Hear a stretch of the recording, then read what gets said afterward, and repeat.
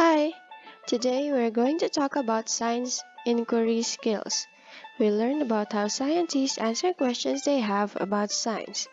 Are you ready? First, let's answer this question. How do scientists answer questions about science? The answer is by using science inquiry skills. There are several science inquiry skills.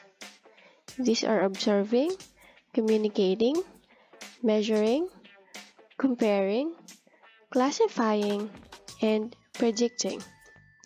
Let's talk about them one by one. Observing. Observing means finding more information about something. When you observe something, you use your sense organs. You use your eyes to carefully look at the object. Use your ears to listen. You use your tongue to taste. You use your skin to touch. And you use your nose to smell.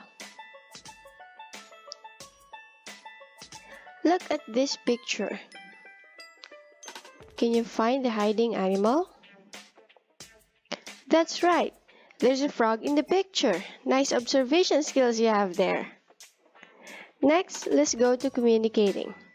Communicating means to write down, draw, or tell your ideas to other people. Scientists always use this to communicate to other scientists.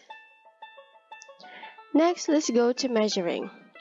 Measuring means to find out how far something moves, or how long an object is, or how warm or cold something is.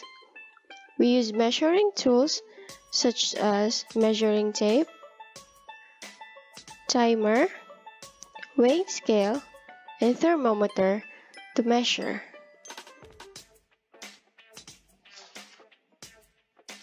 Now let's go to comparing. Comparing means to see how two things are alike or different.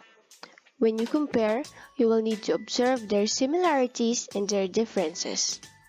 Look at these two pictures. How are you going to compare a worm and a snake? In this part, we can use a Venn diagram.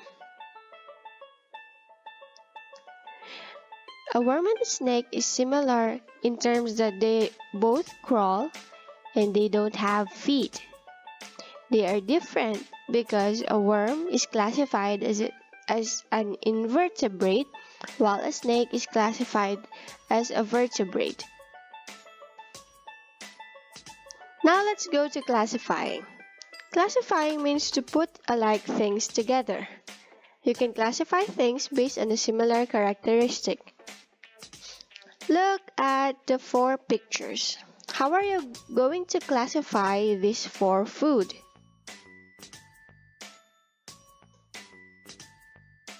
That's right.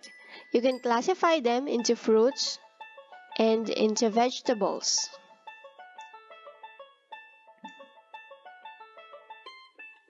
Next, let's go to predicting. Predicting is when you use what you know to tell what will happen next. This is called a prediction. Look at this picture. What do you think will happen next?